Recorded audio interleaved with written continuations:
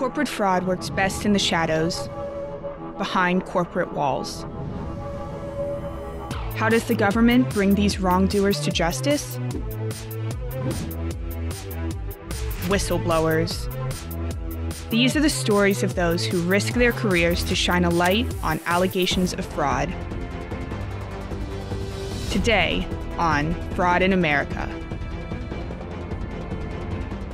On today's episode of Fraud in America, we are heading up to Boston, Massachusetts to visit with longtime qui tam attorney Tom Greene. Tom Greene is an attorney who set the path for off-label marketing almost 30 years ago, and recently brought home the most money ever recovered in a non-intervene qui tam action. We'll do all of that on today's episode of Fraud in America. I'm glad that we're sitting down today. So I went back and looked over, the people that we've talked to over time. Senator Grassley and John Phillips and Joyce Branda. The people that really are kind of the trailblazers for our bar and our legal world. You are absolutely there, right? You're on the Mount Rushmore. You're the Roger Federer of our bar, right? So I really appreciate you taking time. Thank you, Jim. Yeah, absolutely. Yeah. So there's a lot of things I want to talk to you about over your 30 plus years in this bar. But I want to go back. Sure.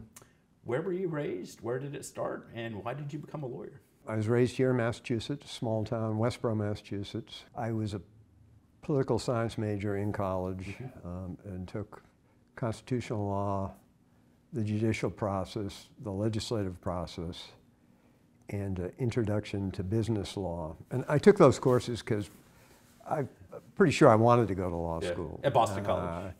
Yep. I went BC undergrad, Yep. And what I was interested in was courtroom work, trial work. And when I went to law school, you take all the courses, mandatory courses, but constitutional law interested me again, and so I took, federal courts, and I think it was Con Law 2,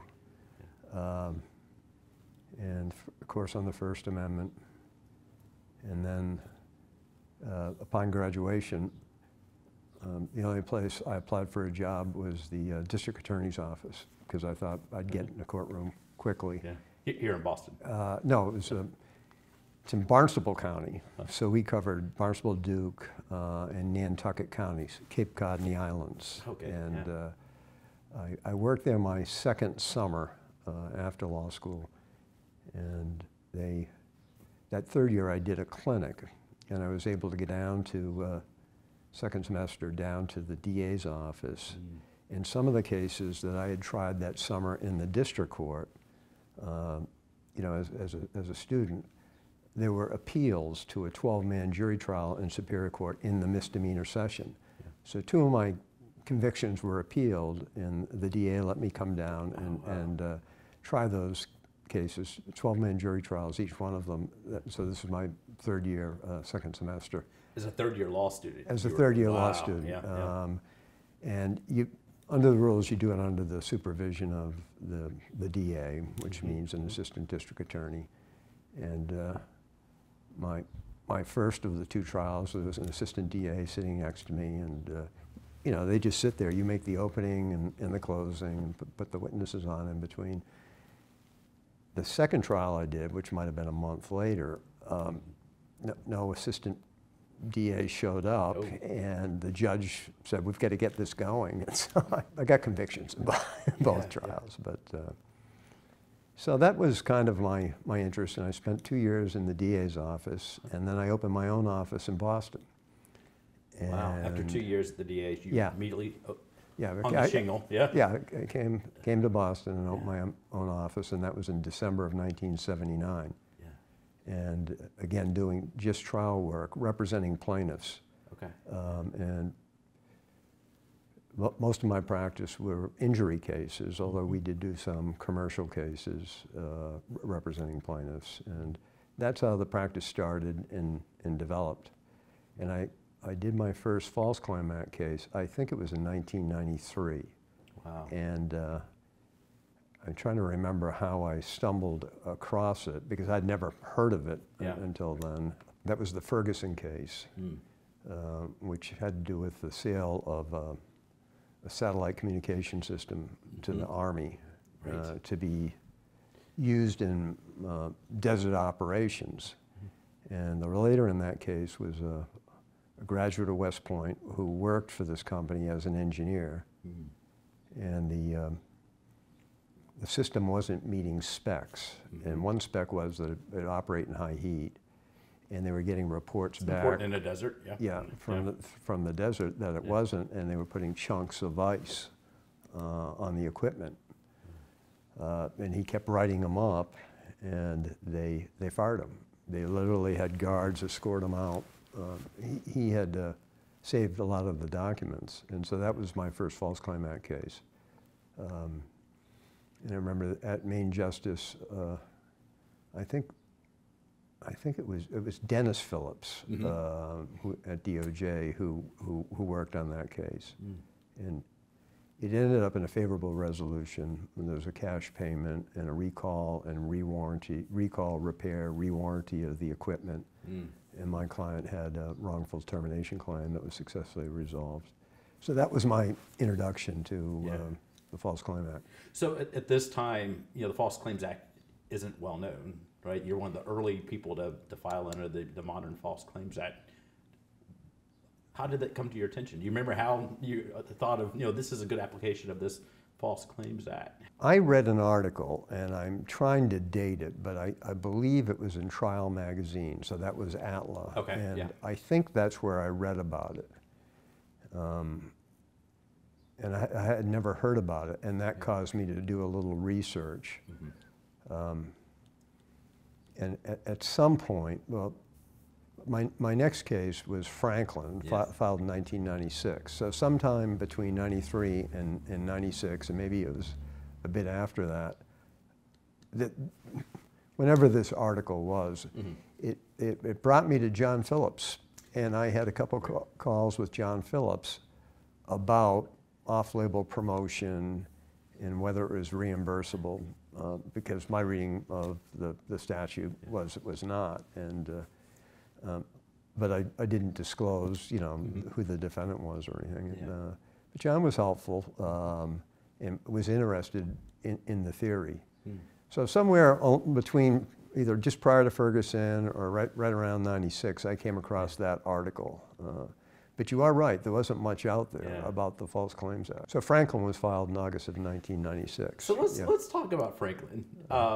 In preparing for this, I went back and read a lot of the opinions that came out of that case. For those who don't know, this case was filed in 1996. David Franklin was working at Warner Lambert at the time. He was a medical liaison, right? Yeah. And was he fired? Is that how he came? A lot of them start this way, right? Yeah. Someone's fired and they call you. He had a PhD and he was interested in medicine. And you are right. He was employed as a medical liaison, and he only lasted there about 4 months. But as he said to me, medical liaison was really just a glorified sales rep.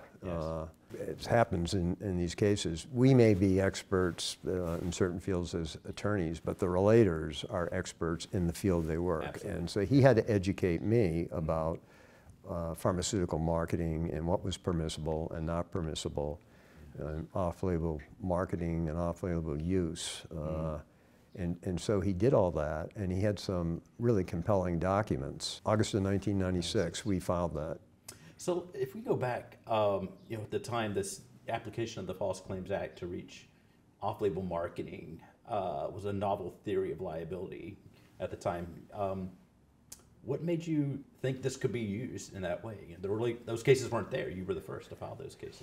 Well, if you read the statute, it basically said, I'm paraphrasing now, but Medicare and Medicaid would pay for covered drugs. And they were defined as drugs that are prescribed for an FDA use or drugs that are supported by the statutory compendia. And at that time, there was a single one, compendium, and then a couple others were added. And I kept reading it, and it said, and off-label marketing is not permitted by the FDA. It wasn't then, isn't now. And so I ended up calling, I had multiple conversations with people from CMS. And one woman there was very helpful, and I kept reading her the language, and I said, you know, this is the way I'm interpreting it, but there's no case law. And she said, well, that's the way we read it too. And there was an attorney at CMS, and they're careful, obviously, of what they can say, but there was one attorney there I talked to initially a number of times, and who was pretty helpful. I just want to see, am I misreading this? Is there some law somewhere that I can't find? And so we went with it, that off-label promotion is improper, it's against FDA regulations, and CMS won't pay for drugs that are prescribed for an off-label use. They pay for covered out, I think it's covered outpatient, no, not outpatient. I think it's just covered drugs, I think is the language in the statute. I'd have to go back and look at it, spend some time. And to me, that seemed like a viable theory, that they've got this scheme where they're marketing to doctors nationwide and trying to grow these off-label uses for a drug that was approved initially. It was approved by the FDA as adjunctive therapy for seizures at 1,800 milligrams, and only for adults, not for children.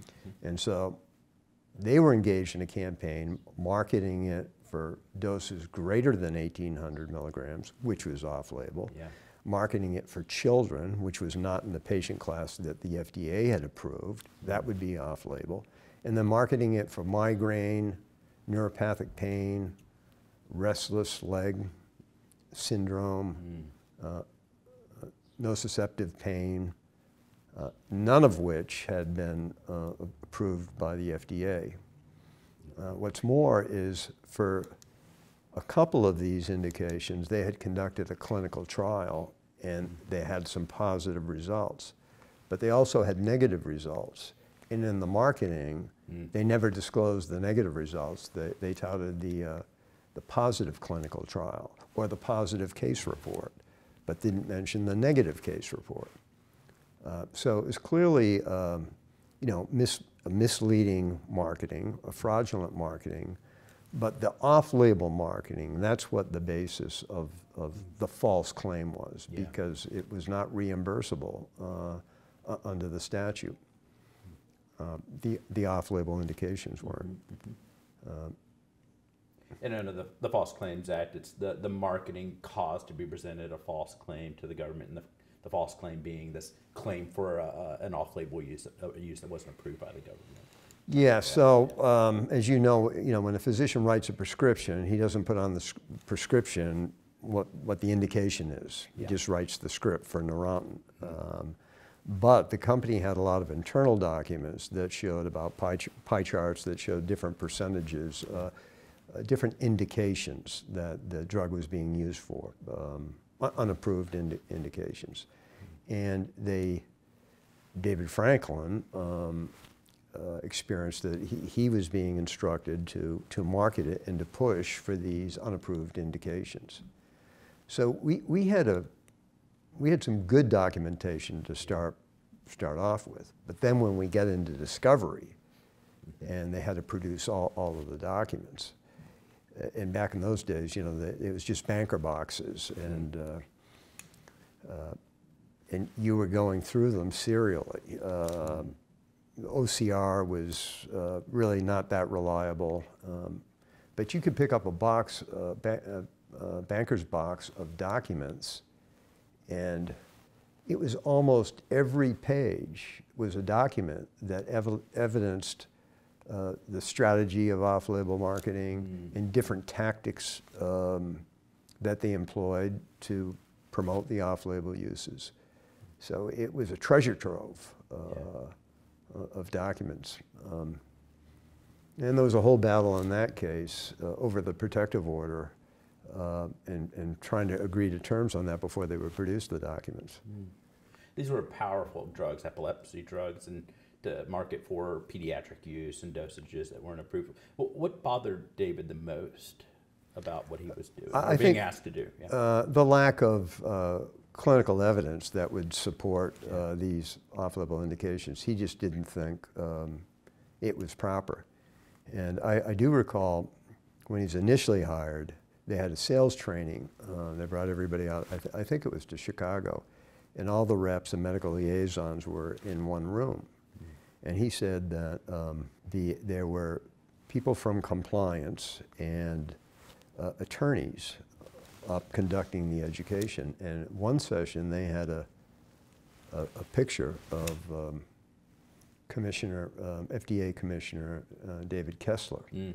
And they had it up, I think it was on a PowerPoint slide, and they were making critical remarks about him. Wow. And so the point was he was instructed by compliance and by these attorneys not to put anything in writing. Be careful of what you put down. And they had a slide up that, like of a notepad that said at the top of it, "Ladies and gentlemen of the jury," just to illustrate that if you wrote something that was incriminating, that someday it might become an exhibit at trial, which it did in this case. And David did testify in a Neurontin-related case in U.S. District Court here in Boston, in a RICO trial we had against Pfizer over false and misleading marketing of Neurontin. Now, that was follow-on litigation after the FCA case resolved. Yeah. So the government looked at the evidence. You had a relators meeting. David came in and talked about everything, and then in 1999 the government declined. What was the thought process at that time about whether to go forward, and why did you decide to go forward with the case? So as I recall, it was Judge Saris was the judge in the Franklin case, and she had granted many extensions of the seal. And in December of 1999, the government wanted another extension, and she said, "No, that's it." Oh. And they said, "Well, we're not going to intervene." I forget now whether they said, "We're not going to intervene at this time." And so we took up the prosecution of the case, and that's when discovery really started. And that would have been December 99, January 2000. And I think the court limited us to 15 depositions. So we went around the country, took depositions, and we had a group of experts.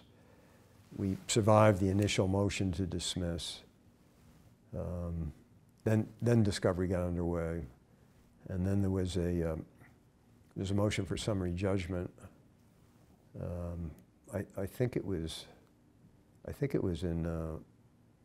the decision came down in August of 2003, as I'm recalling. And as I say, we survived. We got a favorable decision on the motion to dismiss, but then the court went even further in the motion for summary judgment, holding that the marketing, the off-label marketing that's causing prescriptions to be written and the government programs to pay for it for these off-label indications, that's false. That results in a false claim. Okay, so you didn't have to prove, there was not a double falsity. You didn't have to prove a false statement or record to get the false claim. And Pfizer was making that argument, as I recall, but that's the second section, using a false statement or a false record to get a false claim paid. The first section is presenting or causing to be presented a false claim, and the court found the false claim here was the off-label, reimbursement for an off-label indication. So Judge Saris's 2003 opinion has been cited many, many times by subsequent cases, right? You mentioned earlier, if we go back for 1 second, so the government in 1999 said, we're not intervening at this time, or we need more time, not giving us more time. Do you feel like if Judge Saris had kept granting extensions, they would have eventually intervened, or do don't have a sense of where they were on that. I'm not sure. There was a grand jury that was convened in the case, and David testified before the grand jury. So there was the criminal side was conducting that. Of course, that's walled off, so we don't know much about that. But the assistant U.S. attorney I was dealing with in Boston, I don't know whether they didn't have the 50 or however many there were, 50 or 75 boxes of documents. They didn't have that evidence. Yes. And of course, as you know, the government will share sometimes some of what they've learned in an investigation, but they just don't turn over their file to you. Unless, of course, the defendant serves a subpoena on them once the case is going forward and asks for the file, and the court orders it, then we get it, which happened in Biogen. I'm getting ahead of myself, but in Franklin, no. So I don't have a sense of whether they would have ultimately intervened in the case. When we conducted discovery, I regularly sent them updates, memos, and I think I probably labeled them supplemental disclosures in memos summarizing depositions and key documents and producing them to the government all along the way. But there was never a call to say, gee, this is pretty interesting, we'd like to intervene. Right. They did have the criminal investigation underway. And ultimately, in the case, Warner Lambert, who had purchased Parke-Davis, and Pfizer purchased Warner Lambert, but Warner Lambert pled to an information. And basically, the facts that were set forth in the information were the facts that we discovered during the course of discovery and provided to the government. So the first False Claims Act settlement I ever summarized and read was actually this case. Oh, was it? In May of 2023 when this, or May of 2004 when this case was announced. I went back and looked. That was the very first right? settlement agreement I ever read, so it's kind of interesting, full circle moment. $430 million civil and criminal. Right? Yep, civil and criminal. There was actually some additional monies paid to the state AGs, consumer protection divisions, as I recall. A group of them had gotten together, and there was a small number that's not included in that 430, and I think it might have been 10 or 20 million that were paid to state AGs for educational efforts. But yeah, it was a long battle, and it sort of set the course, I guess, for some other successful cases to come along. And I wish I had some dividends. You know. Well, I think we all owe you, including me, a percent of every off-label marketing case that settled after that. By the way, I added it up this morning. Almost 14 billion. 14 billion. 14 billion in off-label marketing settlements since this case settled in May of 2004. I printed them out, and yours is the very first one. So then the train leads many cases after that. What is your thought about that? The legacy of this case in all the cases and the industry that's changed. I mean, the blatant off-label marketing that happened in the 1990s, you don't hear about that anymore, right? It's not as prevalent. Yeah. We occasionally come across some of it, but it's not as prevalent. And I think, as you say, all these cases that totaled $14 billion sent a message to the industry, and I think that's good. This was a bad practice, you know, off-label marketing. I mean, it's what we have the FDA for, you know, to determine whether, you know, go through the process, file an NDA, have the FDA evaluate your evidence, see if the drug is safe and effective. That's what the FDA is there for. And when you have the companies trying to do an end run around that and market for these off-label uses, that safety hasn't been established, efficacy hasn't been established, and people can get harmed. I mean, there was no evidence to be marketing Neurontin as being safe and effective at doses over 1,800, or for a pediatric population. So I think a lot of good has been accomplished, and I think the industry has changed with regard to off-label promotion. They're much more careful about it, as they should be. Yeah, I think the dollars are. If you write out 14 billion, there's a lot of zeros there. Yeah. But the lives saved, without a doubt. Some of these drugs were used for pediatric populations, and not necessarily this case, but subsequent cases. Yeah. Those, what would have happened but for off-label marketing cases? Try not to think about it, right? The impact of these cases really is remarkable. So, but it didn't end there. You then had a RICO case, right, involving Neurontin. Could you talk about that? So I think it settled in 2004, and then I was approached very soon after, within a couple months, as I recall, and I got involved in representing. Well, there were two classes, two proposed classes: consumers and third-party health insurers, and again, it was the false and misleading marketing of the drug Neurontin that caused claims to be presented that were reimbursed by these commercial insurance companies, so no longer healthcare programs. And we proceeded under a RICO statute, which is a treble damage statute, and the predicate acts were mail or wire fraud. So if you use the mail or wire and you make misleading and false misrepresentations, there can be liability.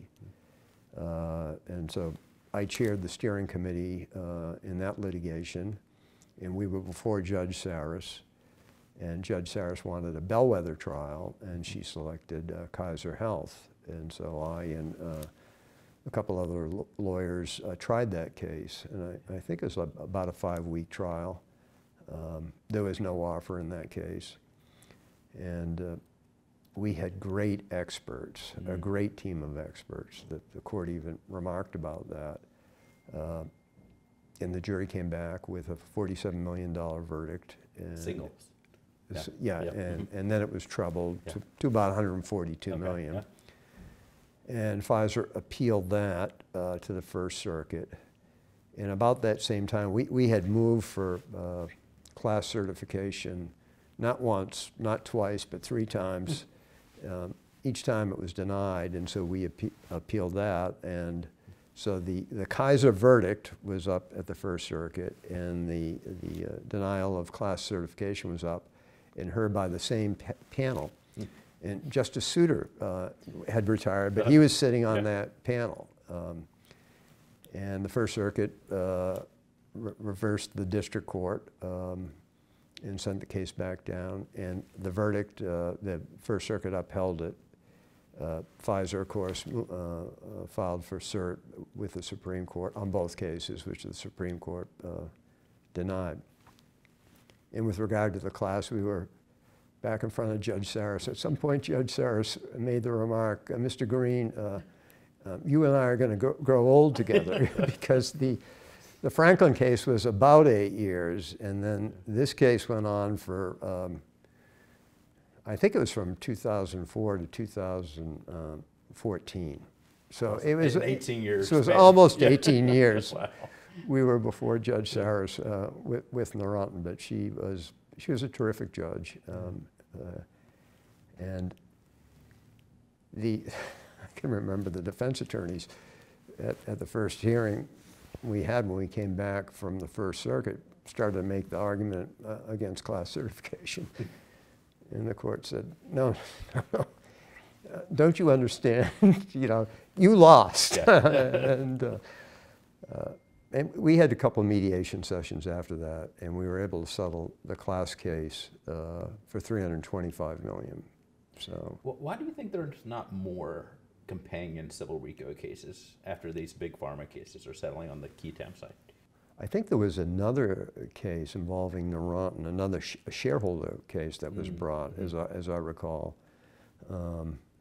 And I think the theory on that one was that Pfizer knew all this off-label marketing had gone on, not just for Neurontin, but for other drugs. Yeah.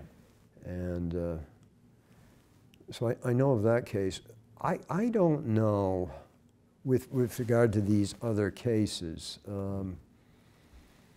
I don't know what the evidence was like in those cases. You know, a lot of them, I believe, the government intervened and settled of these cases that total $14 billion. You know, we were able to get discovery in the case. That's because we conducted the discovery. But when the government's investigating, and if they settle it, they're not going to be disseminating the documents typically. You know, there's a press release that's issued. In our case, you know, the evidence got out. There was a lot of press written about the Franklin case, and a lot of the documents were in the open and filed in court, you know, attached to different pleadings. There's a lot of incriminating evidence.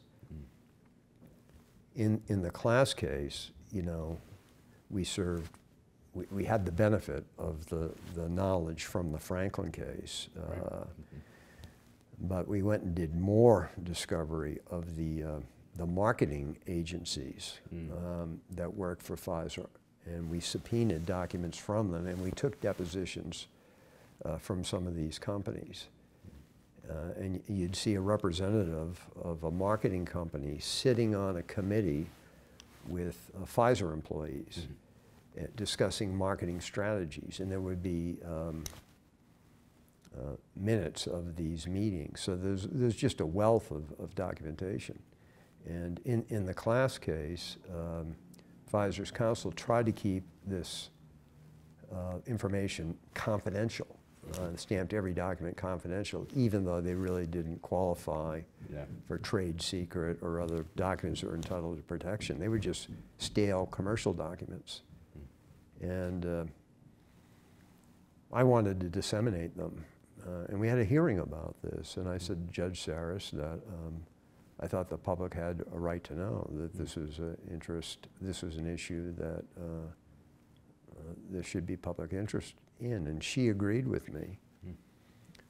And as part of this fight over the documents, there was a motion for intervention filed by I'll call them the media, but it was, as I recall, the Wall Street Journal, I think the New York Times, I believe the Boston Globe, and one of the major networks. And we had a hearing. They were all represented by the same firm. And to cut to the chase, the court ordered Pfizer to redesignate the documents. And she said, if you stamp something confidential, it better be confidential. And then she turned to me and said, you know, if you want to challenge something because you think it and can demonstrate to me it's not confidential, then attorney's fees under Rule 11 would be applicable. Wow. So there were 50 or more boxes, and she ordered Pfizer to redesignate them within 2 weeks. So there were millions and millions of pages of documents, and we got a new set of documents. And as I sit here today, I don't recall any of them being stamped confidential. So this time's interesting. I'm trying to keep the dates straight. So all the way up to 2018, now you're still in Neurontin, back from 96 to 2018. But in 2012, you received a phone call about a local pharmaceutical company.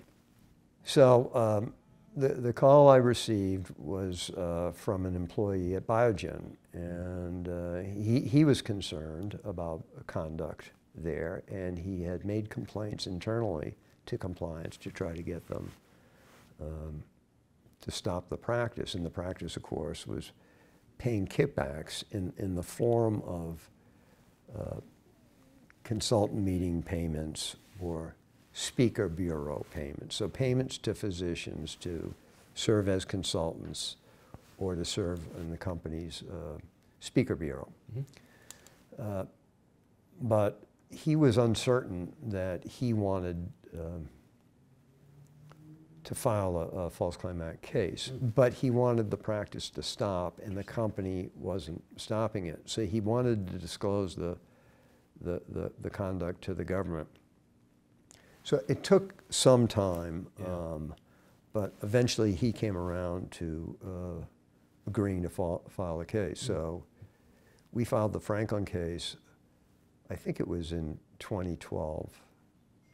I don't know if you've done if you've looked at it, but I think it was filed in 2012. And we had a couple meetings with the government, both locally and in D.C.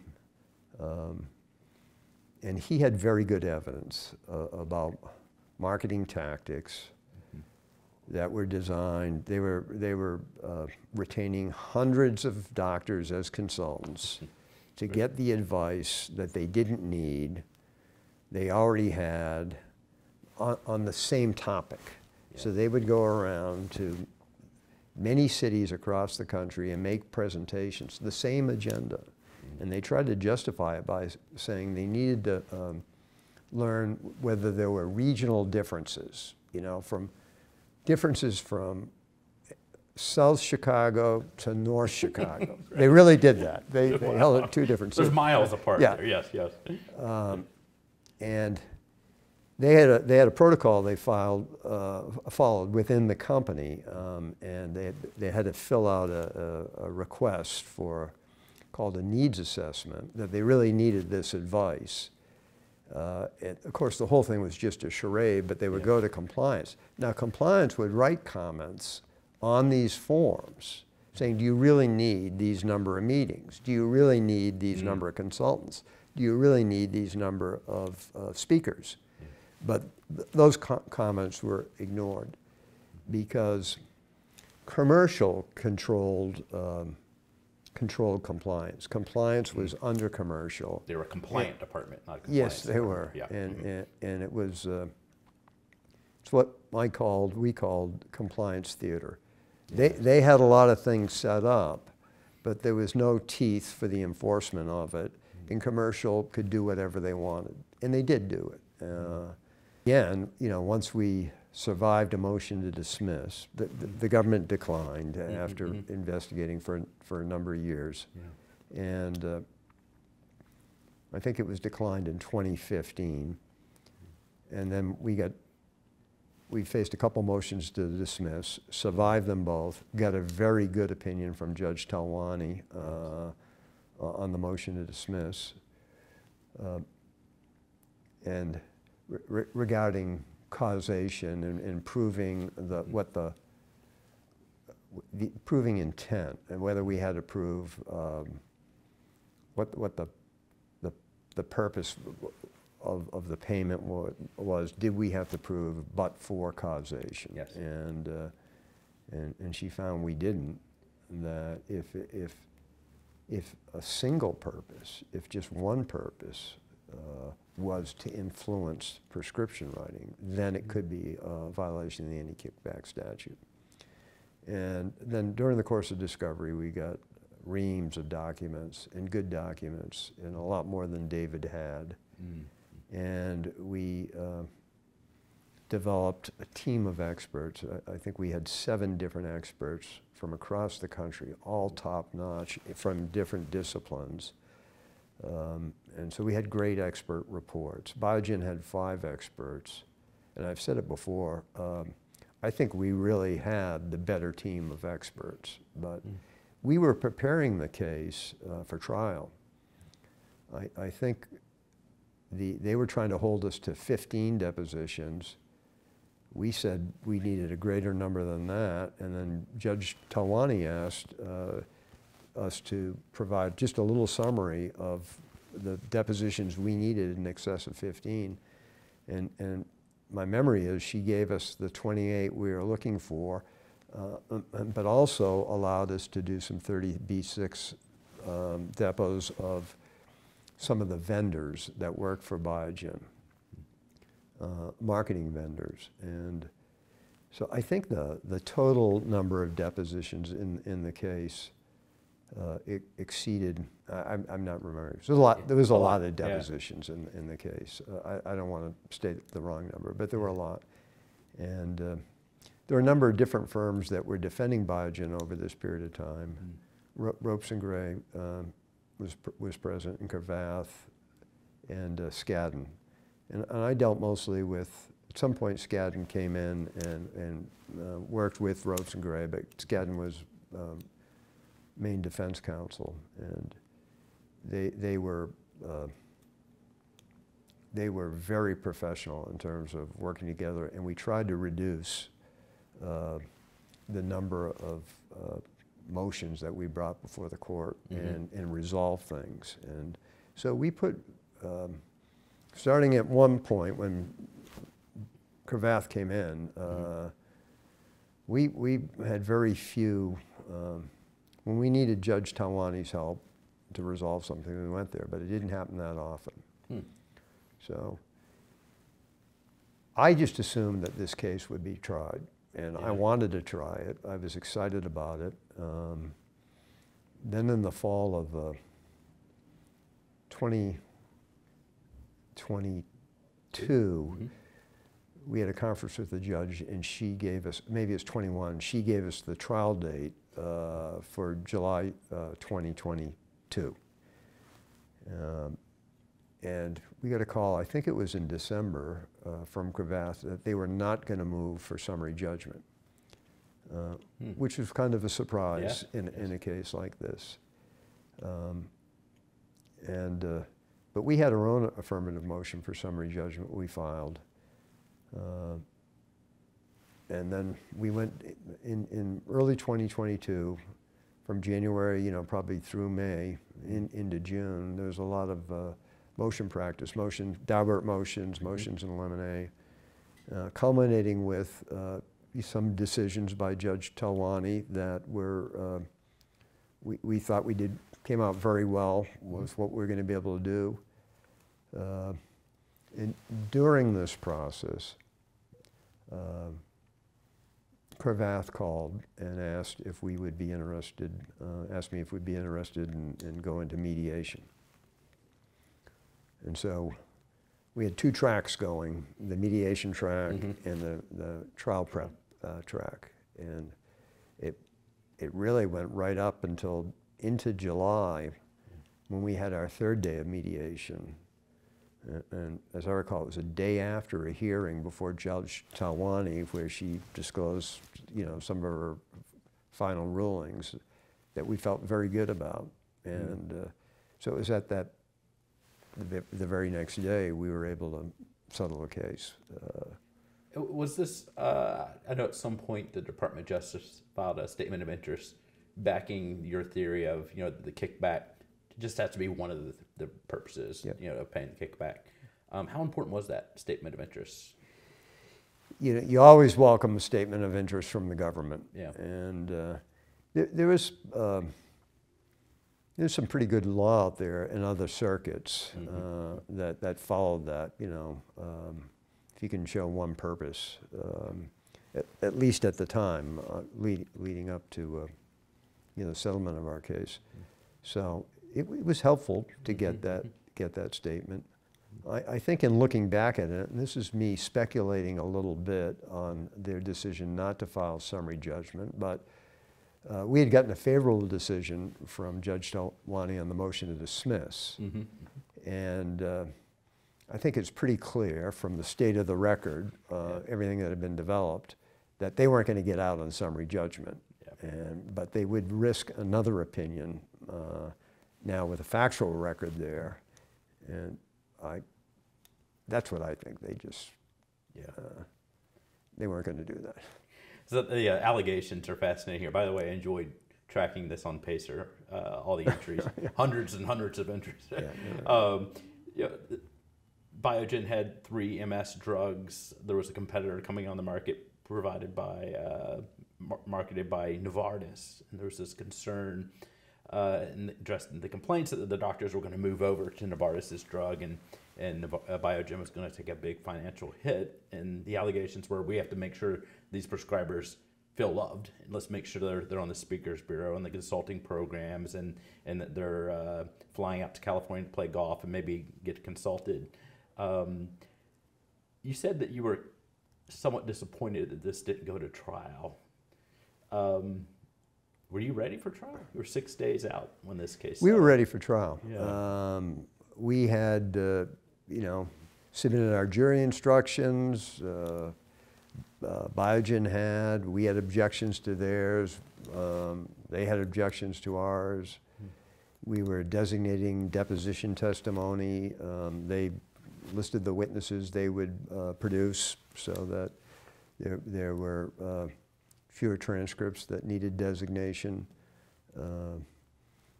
Jury slip. Everything was prepared, and I fully expected it was going to go to trial. Yeah. I mentioned we had 3 days of mediation. I wasn't sure. I didn't know why we needed 3. I thought we could try to do it in a phone call or a mediation, but they wanted 2, so we had 2, and we didn't make that much progress. And then the 3rd mediation session got set, and there was a lot of movement there.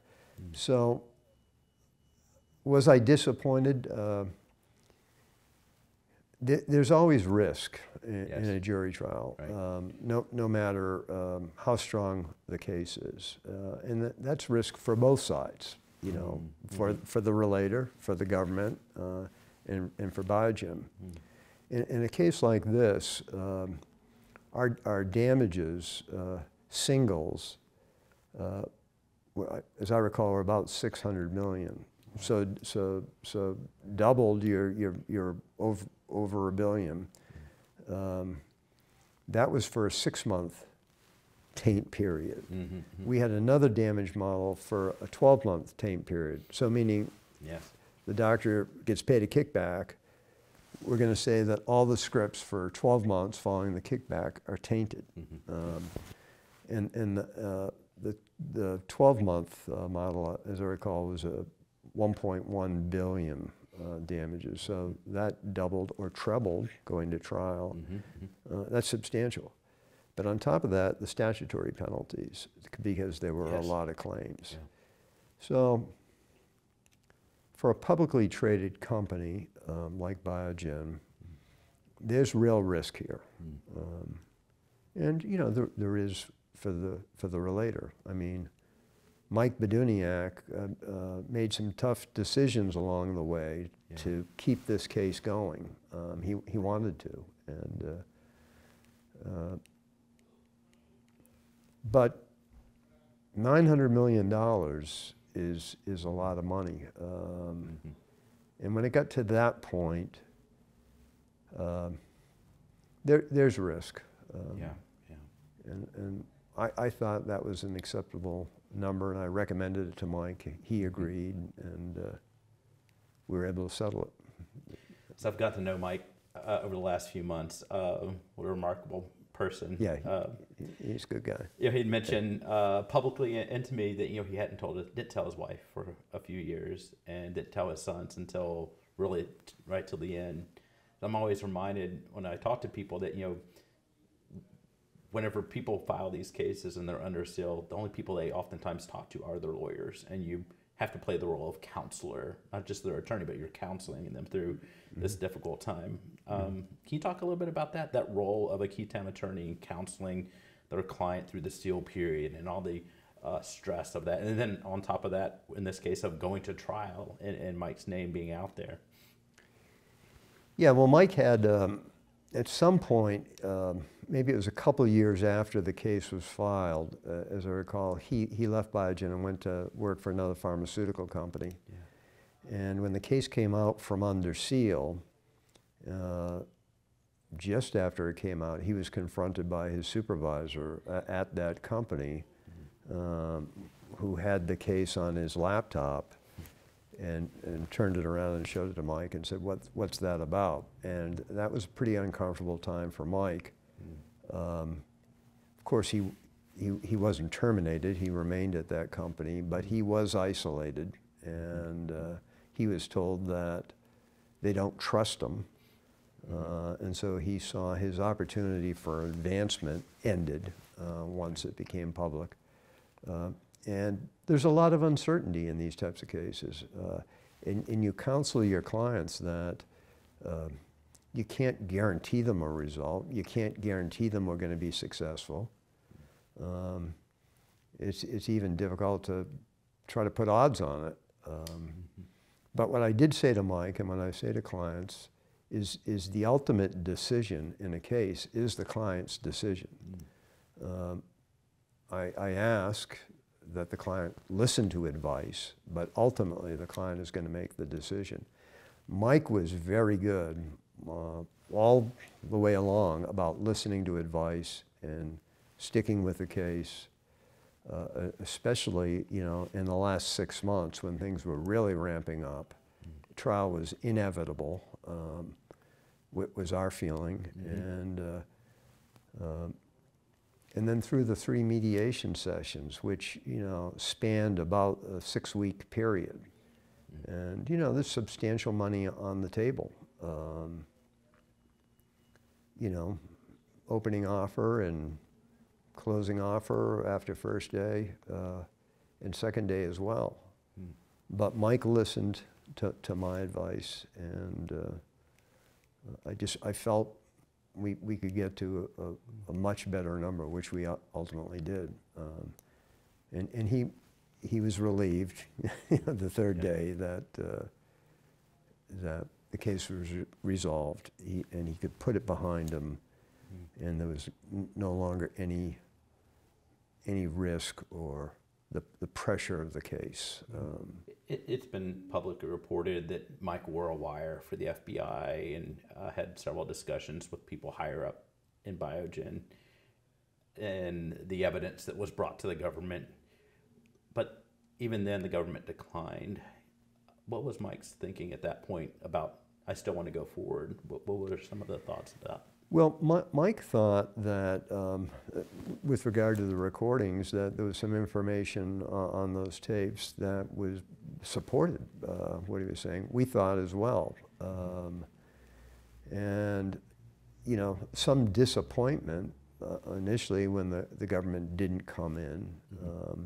And as we discovered more evidence during the course of discovery with good documents, you know, which we would share information with the government.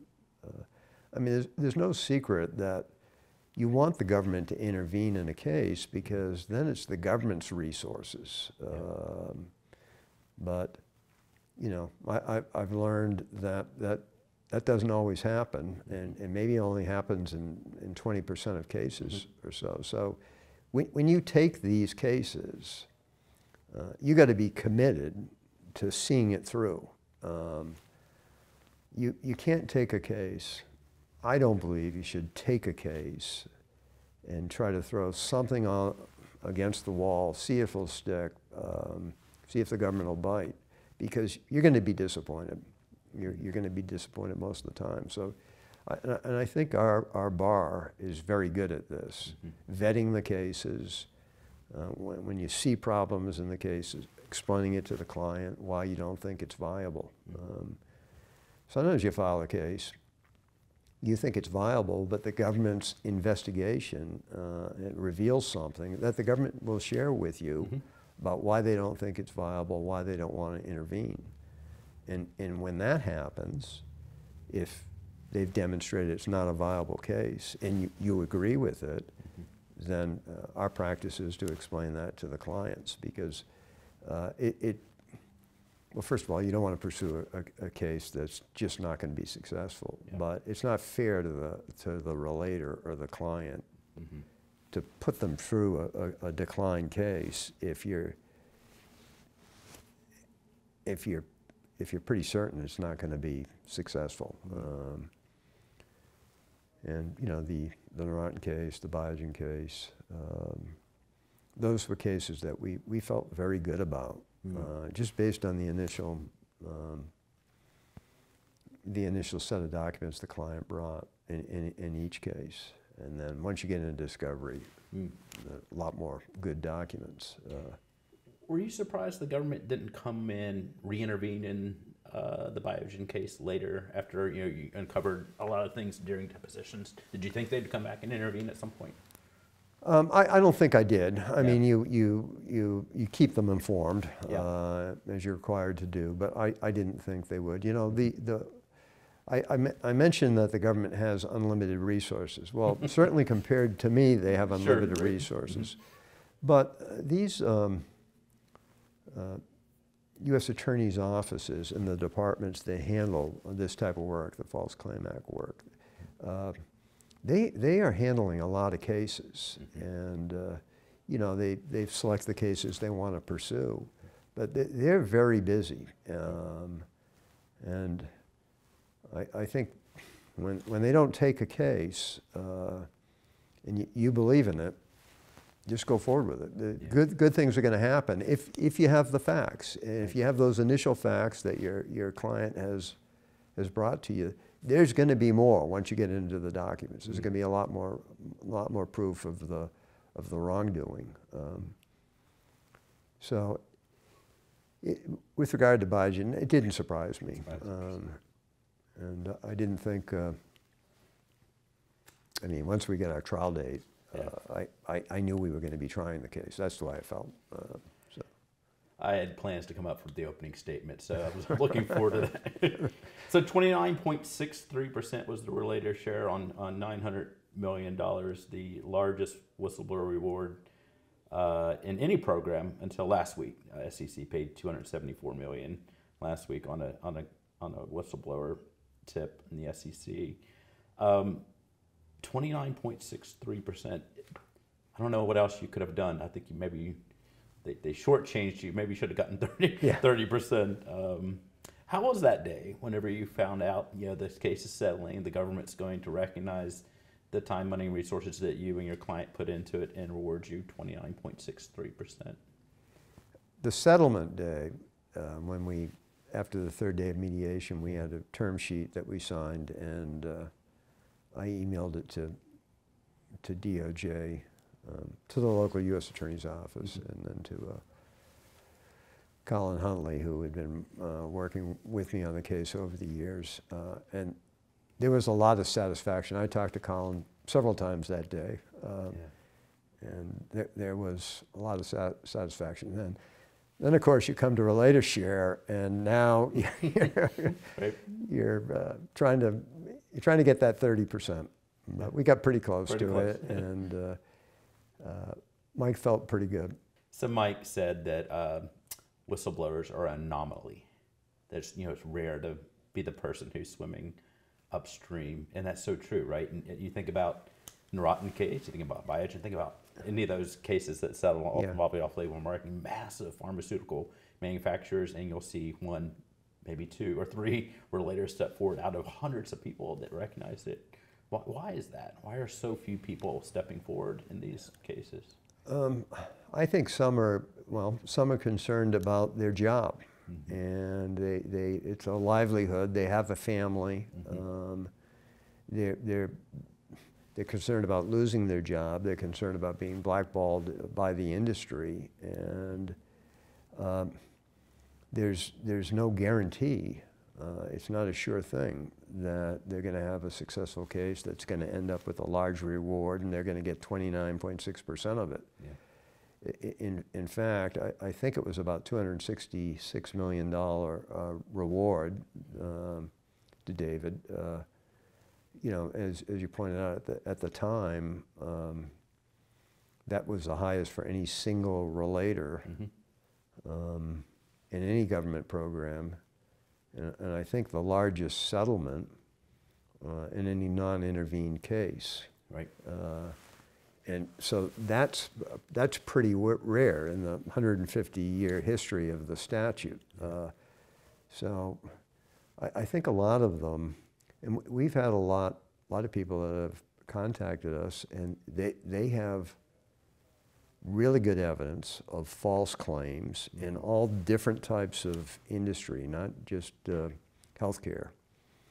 And this is what comes up, that this is a job. I have kids. Yes. I am on a certain career path, and if we're not successful, what am I going to do? And for that reason, that's one of the reasons I think that there aren't more people that come forward. And if you think of Mike Bawduniak for a moment, or even David Franklin. David Franklin was almost 8 years. You know, Mike Bawduniak is, 10 years. It's actually more than 10 years, because it was a while before he agreed to file the complaint. And a lot of uncertainty during those time periods for each of those clients. So it's a rare person that is going to have the courage to come forward. And in each of those instances, they felt what the companies were doing were wrong, and it shouldn't be, it shouldn't continue. And most recently, the Biogen case, Mike tried to fix it internally. Yes. And he was ignored. He was ignored because commercial, as I said before, controlled everything. Controlled compliance, controlled legal. But there's still people out there that will come forward, even in the future. And there's a lot of good that's, not just the reward. I mean, that's great, but there's a lot of good that's accomplished here.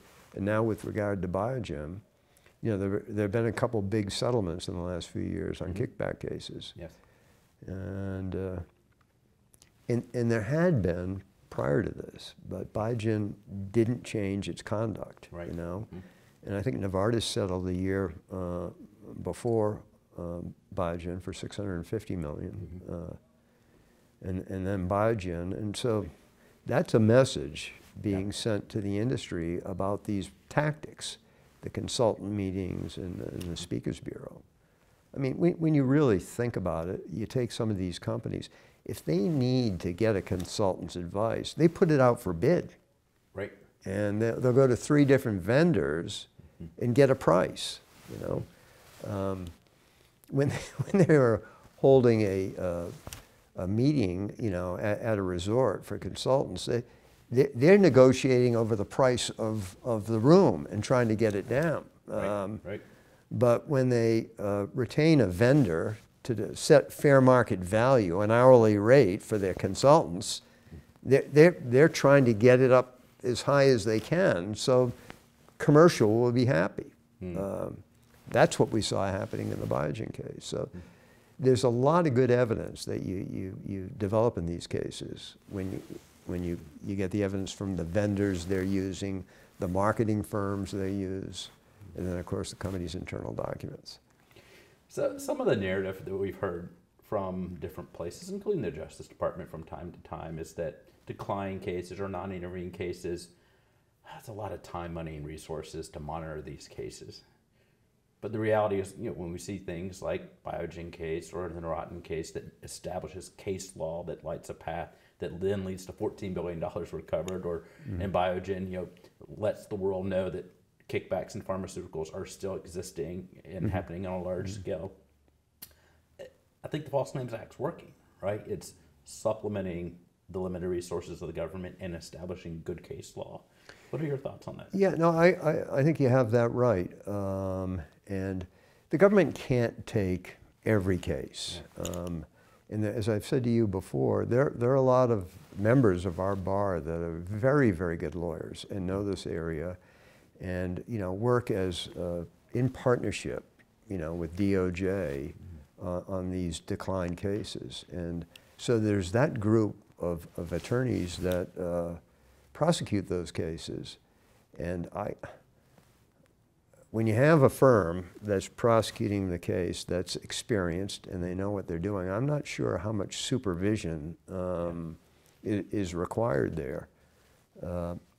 And as you've just pointed out, when you set a precedent in one of these cases, as we have, then look what follows. And maybe what follows are you know, a number of settlements, and maybe there are intervened cases. But still, if the precedent is set, as you say, the engine is, you know, the train will follow. So I like DOJ's press release in your Biogen case. Not often do they single out the whistleblower, but they did here, and they singled out you in stating that we want to thank your relator for uncovering this behavior and bringing it to light. This matter is an important example of the vital role that whistleblowers and their attorneys can play in protecting our nation's public health care programs. And out of Maine justice, they said the relator diligently pursued this matter on behalf of the United States for over 7 years. The settlement announced today underscores the critical role that whistleblowers play in complementing the United States' use of the False Claims Act to combat fraud affecting federal health care programs. A recognition of the role that relators play and their attorneys play in moving forward post-declination with these cases. Yeah. So last year was the first year in which non-intervened cases, settlement recoveries in non-intervened cases outpaced intervened cases. Has our bar matured? Is there a more professional bar on the relator side? Or are we doing a better job than we did 30 years ago in bringing these cases? Well, I remember after Rotten settled, Jim Mormon called me and came to Boston, and we had coffee. And I didn't know that much.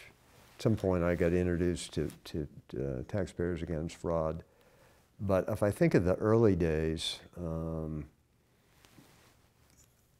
know, let's say, when I say early days, not the early 90s when I started doing this work, but when I became involved, I'd say from that point of time, just say around 2004, you know, up to this period of time, you know, 19 years, I've seen, I think, maturity in, you know, in different firms around the country. There's a lot more firms, and there, as I said, there are a lot of good firms that do good work and that pair up with other firms and co-prosecute cases.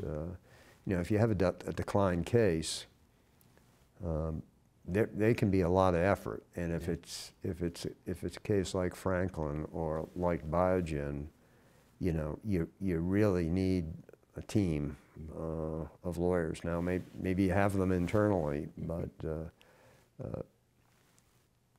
there are a lot of good guys around the country, good lawyers around the country that can handle these cases. So I'm thinking about the future of our practice area and your sons in your firm. Now the legacy continues. Where are we headed? Anywhere and everywhere the government spends money. You know, for the False Claim Act case. Of course, now we have IRS whistleblower, we have SEC whistleblower, we have. You're going to have to help me with it, but CFTC. Yeah, right. Right. Well, I was going to say TAF. Okay. The new. So you know, anywhere the government spends money, there's the potential for fraud. There are some cases we have under seal that have some interesting theories. Good. So I just think it's you know, 1986 when they strengthened the statute and making tweaks along the way to correct certain court decisions has just made the remedies here and the incentives here stronger. So I think I don't think there's ever going to be an end to fraud. I think some of the practices, off-label marketing, maybe kickbacks, pharma kickbacks, some of that will change. But talking about the healthcare industry for a moment, their customers are the hospitals, the doctors. And so the government healthcare programs are going to be involved. And if you're trying to develop business, let's say in non-healthcare programs, well, you take people out and you wine them and dine them, or you know, you shower them with tickets. But you can't do that when you're dealing with healthcare and involves government healthcare programs. So I still think in the healthcare industry field that, and we've seen this with device cases, there's fraud. And there are kickbacks, and they're still going on,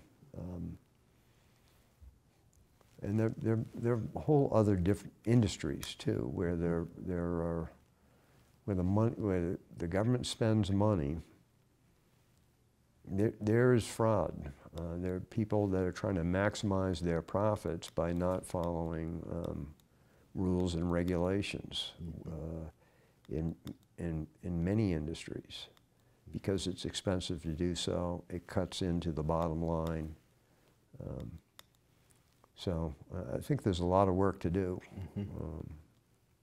So Tom, you're joining our senior leadership on the President's Council. Oh. You made a generous donation to our organization of $1 million to make sure this organization continues going forward. There's some potential whistleblower out there right now watching this program. They're probably where Mike was in 2010, 2011, 2012. And they're thinking about, you know, is this the right path for me? What do you say to that person? Well, I say, obviously, it's a personal decision, and you've got to weigh the pros and cons. And you've got to seek some advice or some counsel about what those pros and cons are. You have some idea of them, but you don't know of the pitfalls along the way during the course of the litigation, or on the other hand, the way facts might break in your favor. So I think you have to consider your family. You have to consider your career. Yeah. You have to think about these things, and only you can make that decision. I would say, can you correct it internally? And I've had that discussion with clients. Sometimes they have been able to correct things internally. The company actually listens and stops the practice. Other times the company retaliates. And if it's just such a profitable practice, the temptation is not to end the practice, but to keep the gravy train running. But that's a decision that each relator has to make. And as you pointed out, an anomaly, you said, a whistleblower is an anomaly. Some of them just know the conduct is wrong, and if not me, who is going to turn this around? You know, especially if they've tried to correct the situation internally and they're being ignored. I think of, you know, I always tell people that we work with, these should have been employees of the month. You think of Mike going to compliance and being like, look, what we're doing here is wrong, and you know, instead of listening, they do other things. So I think, you know, these should have been employees of the month. Mike definitely should have been the employee of the month. Right? You know, there's a culture at these companies that they think and they say, and we've heard it through clients, that their competitors are engaged in these practices. You know, let's say consultant meetings or speaker bureau. I mean, we have had evidence that the physicians are saying to the sales rep that your competitor, drug company B, this is what they paid me in this past year in consultant fees, you know. I'm even allowed to invite a nurse from my office to get a consultant fee at a meeting. And so the companies feel that they have to keep up with their competitors. And perhaps with cases like Novartis, like Biogen, maybe it's going to take another a few hits, major hits, and this practice of paying consultants when you don't need them, you don't collect the advice, you don't use the advice, maybe these practices will stop. I've always thought, it's the kickback tango. It takes two to tango. And if the Justice Department took a more aggressive stance going after prescribers who are receiving the blatant kickbacks and publicize how they're taking an active stance, in Biogen, there's none of the doctors ended up, as far as I know, definitely didn't serve prison time or settle false claims act cases. That might be one way to reduce these blatant kickbacks, right? Yeah, you make a good point there, and I agree with that. You don't see it very often. So it's the doctors, if the government targeted them, and they've done this sometimes in lab testing, urine lab testing. I had a case where they went after some of the doctors, went after the lab testing company, but some of the doctors. But similarly, if DOJ went after some of the higher level company employees, I think that would set an example.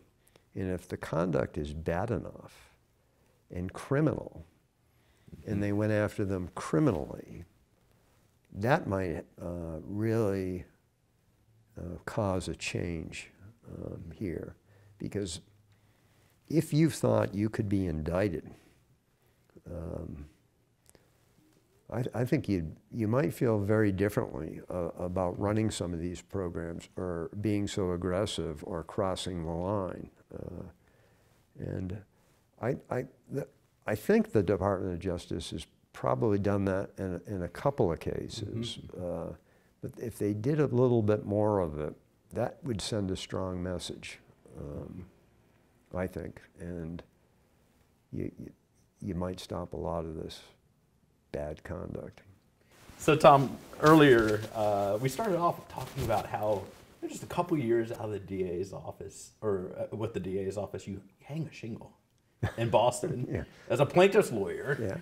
That kind of, I don't know if it's entrepreneurial spirit or just like, I'm just going to say, I'm going to bank on myself and say that, I can move forward and be successful in this practice. It seems to be a thread through your whole career. When I think about moving forward without the government against some of the largest pharmaceutical giants in the world, what drives you? Well, if you talk about the plaintiff cases, which, is how I started off, I would say I wanted to fight for the little guy. I liked Robin Hood, I liked that type of story. I did not want to be representing a company. And so when I started off, that's what I did. My practice was representing plaintiffs, not hourly work. And I got a lot of satisfaction in helping individuals and families, and that I never had problems sleeping at night. I felt good. I mean, there was a lot of pressure, there was a lot of risk, but maybe it's my competitive spirit that I liked the challenge. And then the False Claim Act cases came along, and I had no fear and have no fear about going into a courtroom. I feel very comfortable there. It's what I enjoy, and so there's not that type of pressure on me. It's an enjoyment to try a case, especially a big case. And if you take one of these cases, as I said before, I hope the government will intervene, or you're not committed to see it through. or you think you're only going to see it through and you hope that they're going to offer some money and there'll be some type of settlement. That's a disservice to your client, but you're never going to get the result the case may deserve. And you got to take the case and be prepared for declination and be excited about the challenge in the development of the case, in the discovery of the facts, the team of experts, you know, all the pretrial work.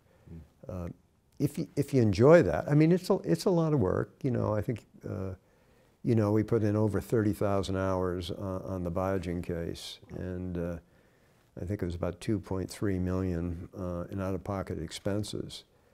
But I didn't feel any pressure because of the time or because of the out-of-pocket expenses. I was committed to the case, and I did think we were going to be successful. I thought it was going to be a jury verdict. So I think the work is interesting. I like the challenge. It's a contest, and I'm competitive. I don't want to lose. I don't have all the answers by far, but there are experts out there that can help educate you.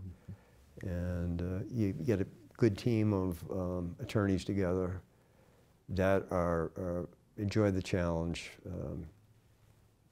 then you're in good shape.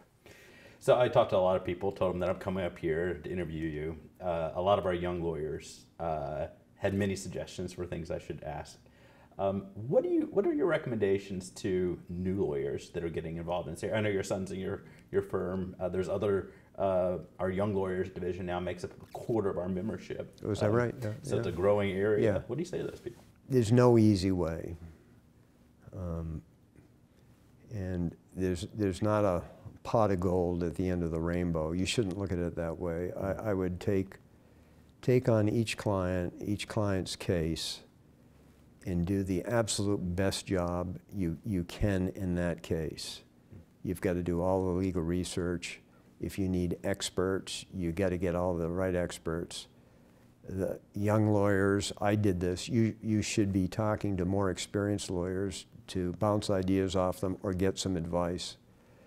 And I think really legal research is so important, making sure that you know the law in the areas that are applicable to the case. You really can leave no stone unturned. That was my approach. Yeah. You wanted to be fully prepared for whatever would be thrown at you. Now, maybe not always, maybe something surprises you, but you got to use your best efforts to get prepared.